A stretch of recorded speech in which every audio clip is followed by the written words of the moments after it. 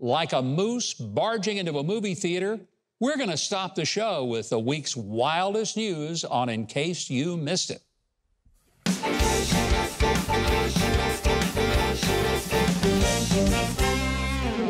Our first story tonight is a senior prank. Some students at Meade High School in Maryland put their school up for sale on the real estate website Zillow. I love it. That is awesome. This is brilliant. Why didn't I think of that? I don't know. I wish I'd have thought of it. Nobody would have ever bought my school. Anyway, they described it as a half-working jail. They should know. Yep. And they said it came complete with a spacious kitchen and dining room, private basketball court, complimentary trash-scented air freshener, and water issues, and 15 bathrooms, one for each gender. Yeah. And the asking price, just a mere $42,069. That's a steal. Oh, man. Okay. I mean, kids, do you really have a lot to learn about inflation? You can't sell that school for $42,000. Anyway, school officials said that the ad was incredibly creative, but that people should have known it was just a joke. The kids described it as a jail, and it doesn't even have a revolving door. Wow. What kind of jail is that, huh? Anyway, next stop, Louisville, Kentucky, where Huck's criminal mastermind Clifton Williams was arrested for allegedly shooting his roommate in the rear end. Ooh. You know what it was for, Keith? Can only guess, but I want to hear. Well, here's why. He ate his last Hot Pocket. Justified. Yep. That's my ruling. There you go. The roommate told police that Williams got mad and started throwing tiles at him. He tried to fight back, but Williams fetched a pistol, and as he was trying to flee, Williams shot him in the seat of the pants. Now, that will give you a Hot Pocket right there. Yeah. Yes, it will. Luckily for the roommate, you can eat Hot Pockets standing up. And if you think government officials in America abuse their power, well, you're right.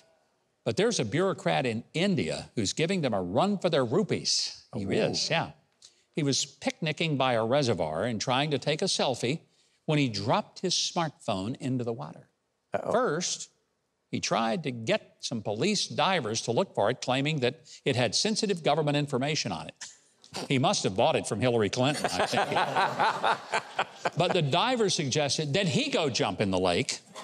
So despite India suffering a serious water shortage, he ordered in diesel pumps and had the entire reservoir drained. No. 500,000 gallons of water gone.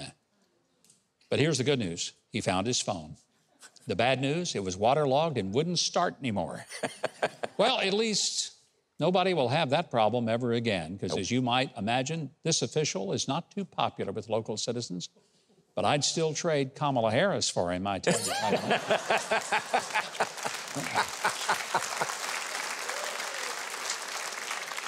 Well, from India, the land of snake charmers, we next go to Cornwall, England, the land of worm charmers.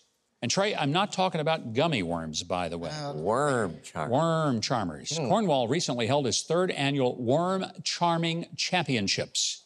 I don't know if you knew this or not, but vibrations will make worms come to the surface. Oh, I can't wait to try it. Yeah, each team gets a 2-meter square of grass, and they have 30 minutes to stomp, play music, and do the worm dance, or whatever it is they can do to get as many worms as they can to the surface. Some people read love letters to the worms. Some played the tuba. No bagpipes, though. That's considered cruelty to worms. One team... Harmonicas. Yeah.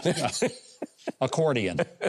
One team prayed to the worm gods, but that just made Adam Schiff appear. That was the worst part. Anyway. Wow. This year's winner flushed out 20 worms, but that is so far below the world record. That was set in 2009 by 10-year-old Sophie Smith, who charmed 567 worms out of the ground. What kind of worms are these? Does it say? Well, all I know is this. Later that day, she won the Cornwall fishing tournament. Well, that's what happened. There you go. I've heard that being able to charm the birds out of the trees, but I guess if you can charm the worms out of the ground, the birds will follow. Yeah. Finally, this may sound like a joke, but there is a moose who walks into a movie theater. No, really, it happened in Kenai, Alaska. I heard about that, yeah. I'm guessing there it happens a lot. I don't know. Let's watch. I see the moose coming into the theater. walking right there. The moose just walked right into the theater. He got some popcorn, but he left without watching a movie. You know why? Why? Because he couldn't afford the ticket after he paid for the popcorn. That's why. Amen, brother. Yeah. Anyway, at least a male moose with a huge rack of antlers didn't come into the theater, because if it had, do you know what would have happened? It would have sat right in front of me. And Oh, never no seen doubt about it. And Well, put on a cowboy hat. There you go. Well, before that moose shows up and eats all of Keith's Raisinets, we're going to end this bit. But until next time, remember, we read the news. I don't know how busy you are, but since you're clearly slacking off watching YouTube videos, you probably got the time to subscribe to my channel and hit the notification bell and the like button. That way you get updates on new videos.